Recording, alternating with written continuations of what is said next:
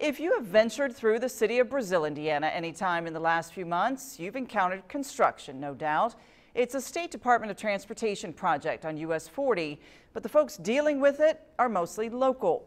News 10's Aaliyah Blackburn spoke with business owners along 40 yesterday. Today, she talks to Brazil's mayor.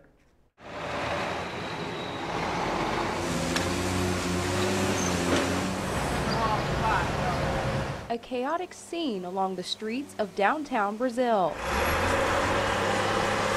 This project's stressful on the whole community. Mayor Brian Wyndham says so far, progress along US 40 is moving along pretty well. As construction continues, businesses are feeling the impact. It is a very stressful thing for the businesses.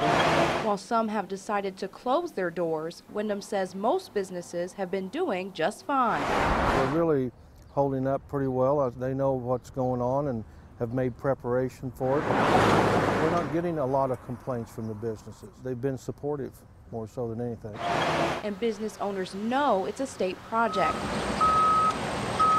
so they're managing as well as they can. Mayor Wyndham says overall, the project itself has been well received.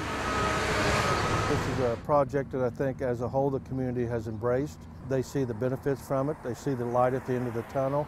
We'll get through it. While times may be tough now, you know, in a couple of years this thing will be a memory. The town will have a lot more curb appeal. So the businesses will benefit from that also. The mayor is certain the payoff for the city of Brazil will be worth it. In Brazil, with photojournalist John Tim, Aaliyah Blackburn, News 10. Mayor Wyndham says they have been working to maintain back entryways for local businesses.